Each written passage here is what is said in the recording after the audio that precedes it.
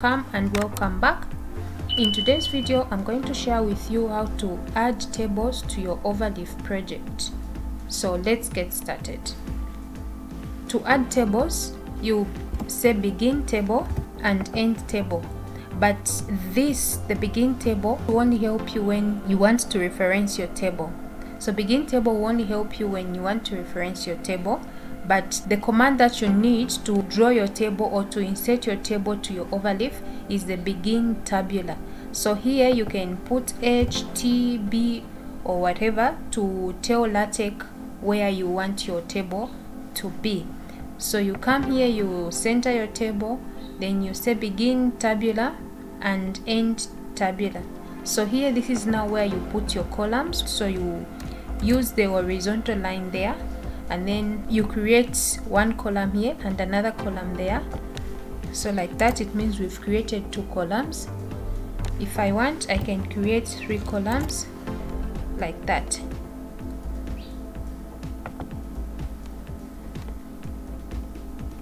So when you compile, you get your table that looks something like this. But let's try to put information in here. So we can say, and then you use and to separate, or to, this means that you are putting now the information in the next column. So in the next column, I'm going to have parameters. I'm going to have parameters, and then in the third column, I'm going to have values. So the values for the parameters that I'm writing, they are going to be in the third column. And when you compile, you get your columns like that. And then here I can write the second row. So we say 1, and to say that you're putting now in the next column, so we'll say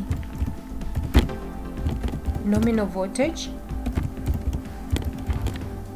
which is 400. So I'll say under 400 volts. And then you do backslash to terminate your row. I can put another row, so I say 2 and let's say frequency, which is 50 Hz, and then you terminate. So we have 3 columns there, as we can see here. But what if we want to put a horizontal line on top? On the next column, they should be divided into horizontal lines. So you come here on top first, you do backslash, and then you write hline. So hline will allow you to put the horizontal line on top, and then here we can also put hline here to allow us to put the horizontal line on the second column. Even here we say hline. Then also at the bottom we can put hline, and then we compile. We expect our values now to be in a column. So now we have 3 columns here, but I want my heading to be bold. So the command that you need is backslash textbf. So backslash textbf, but the easiest way you can do is highlight what you want to be bold and then just do Control B, and then when you do Control B, you get textbf, or you can just type directly backslash textbf or just do Control B. So even this one I want it to be bold, so I can just say Control B, and the values also I can say Control B. And then when I compile, I have my information here bold. Okay, so now I want my table caption to be on top, so I can just cut this and then bring it here at begin figure here, and then I have it there on top. Let's try to add more information to our column and see what happens. So I want to make this column to be a little bit bigger, so I'll say this is a very long column that needs to be terminated. So when we compile, we see that the information will just keep on going and our table is too long and doesn't look nice. So what do? you come here and make this into a paragraph. So this column, we make it into a paragraph, and then we say P for paragraph. Then we open and close brackets, and inside there, that's where we write, like maybe let's say I want it to be 4 centimeters. So you write 4 centimeters, and then you compile. It's now beautifully displayed as a paragraph. But again, if I want this sentence to start below the 400 volts, I want 400 volts to be alone, so I can come here at 400 volts and then do backslash and then say new line. So when you do new line, you expect now this to start at the bottom here. So this is what you get. So now what if I want this information to be on the left, the parameters to be on the left, to be aligned on the left, maybe even this one or this one I want it to be on the right.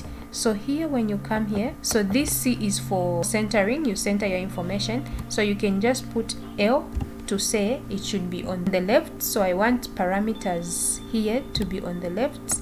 So when I compile, I have my parameters here that is on the left. So if you want your parameters to be on the left or on the right or at the center, all you need to do is change here. If I put C, I expect parameter to come at the center, and then if I put R, I expect it to go at the right side.